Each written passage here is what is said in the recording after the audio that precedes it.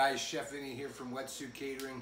We haven't posted a video in a while, but we're back today. We're going to show you how to make pierogies. If you're from northeastern PA, where I'm from, those were something that you grew up on. People's grandmothers were making them out of their homes and selling them out the back door. Bodan Spinda, this recipe is for you. It'll make your mouth water. When we come back, I'll show you how to make the dough and get your filling ready. All right, guys, we're back. We have 3 cups of flour blend. If you watched the pizza dough recipe, I explained how to mix that. We also have 2 cups of water with a tablespoon and a half of salt in there. We're going to combine this, make a well in your flour, and you're just going to start working the dough, the water and flour together.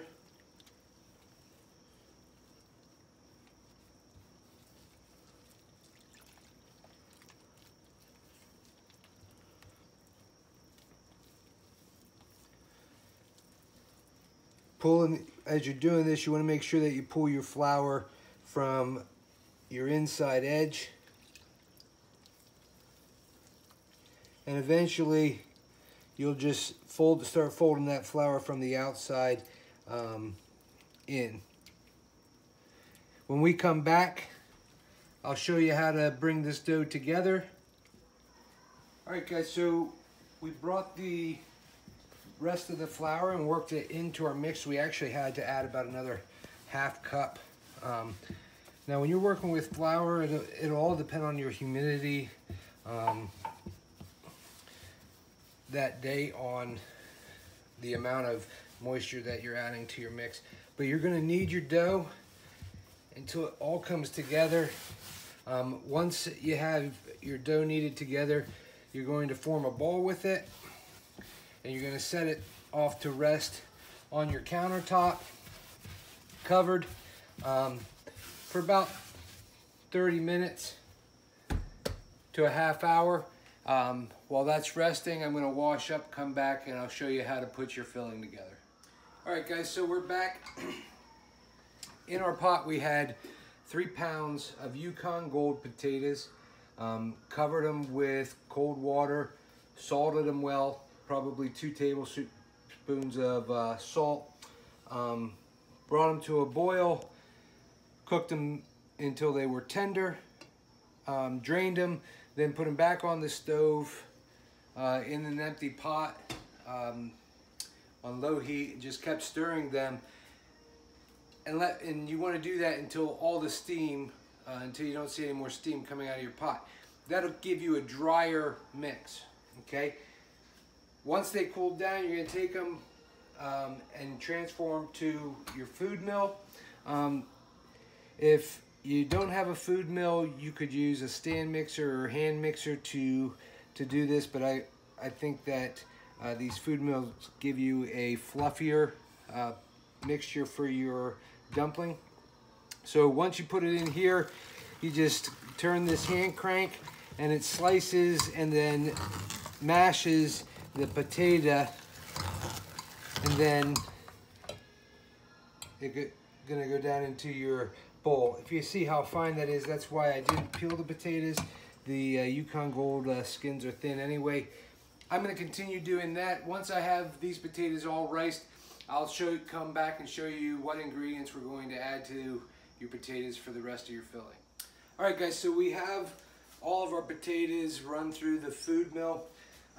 We're going to add, this is going to be our basic mix, and then I'm going to show you a variation here at the end. So we have 3 teaspoons of kosher salt and 1.5 teaspoons of black pepper, 2 cups of white cheddar cheese, and 1 egg to help with some binding. And then you're just going to mix these ingredients up until they're well combined.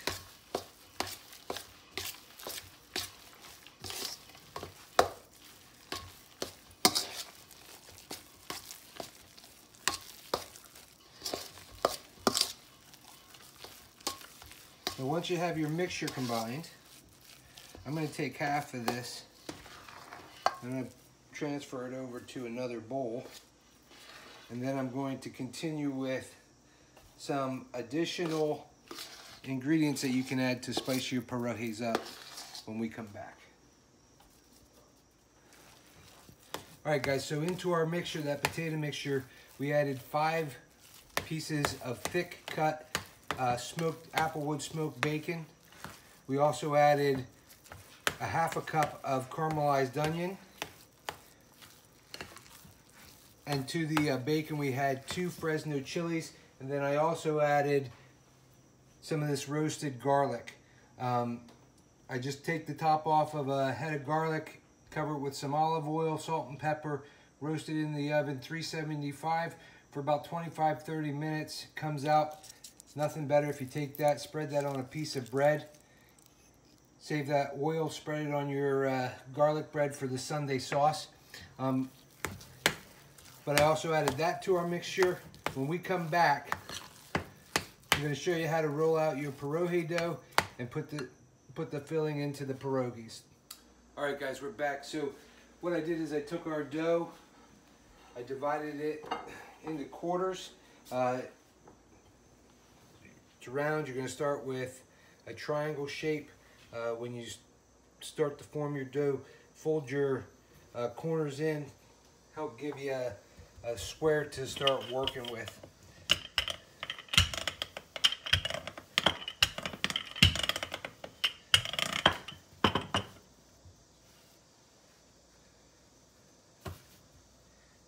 So you're going to continue working your dough until you have a sheet, about a 9x13 sheet of pasta, and I'm going to continue working my dough until I get to that consistency. And once I do, we'll be back to show you how to fill your pierogi and seal it. All right, guys, so we have our pasta sheet rolled out to the 9x13 like we wanted, and then I'm just using a wide mouth canning lid, putting it in some flour, and then just pressing down and cutting out my rounds for the pierogies. I'll show you how to fill one. You're going to take your... All right, guys, so we're back. We have our pasta sheeted to the 9x13.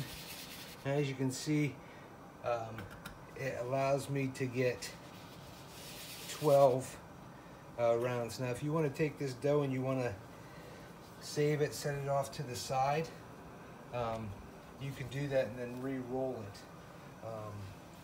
I'm just going to set these off back here, and I'm going to show you how to assemble one of these pierogies.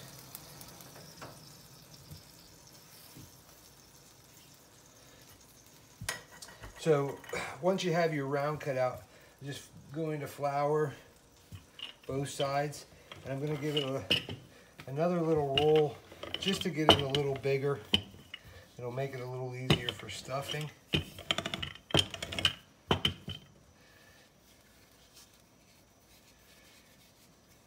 Once you have it to about a 3-inch diameter, 4-inch diameter, you want to take a little bit of water and you want to brush the outside edges. That'll help your pierogi seal. You're going to take about a tablespoon of your potato mixture. You want to set that in the middle of your pierogi. I switched to pierogi because as we were doing this, my wife said, you know, people probably don't even know what a pierogi is. So to make her happy, I'm saying pierogi now. I hope everybody knows what they are. Seal it down just like if you were making a little stromboli, a little calzone. And then you want to take your fork, dip it in some flour, and then you're just going to seal that edge. And you're going to do that all the way around. Seal that. Okay, and when we come back, I'll show you how to cook these. All right, guys, so we're back. I'm going to show you how to cook these pierogies 2 different ways. First way, just simple boil. This is the way my daughter likes them. And I have some caramelized onion that will stick on the top of those.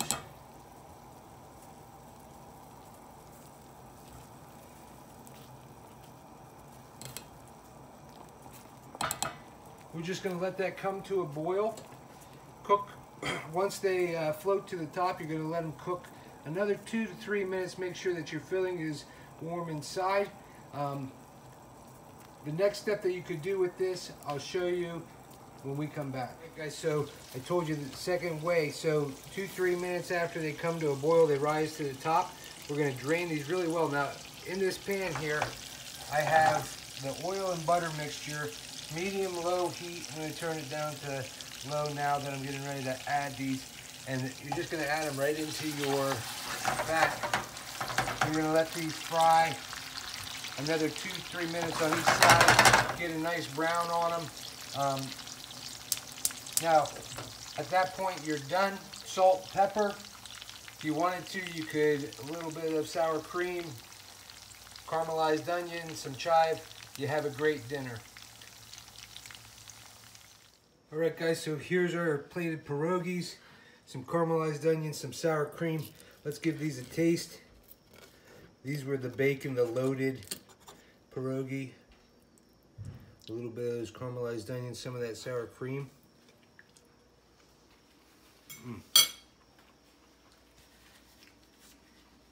Right away you get the bacon, the onions,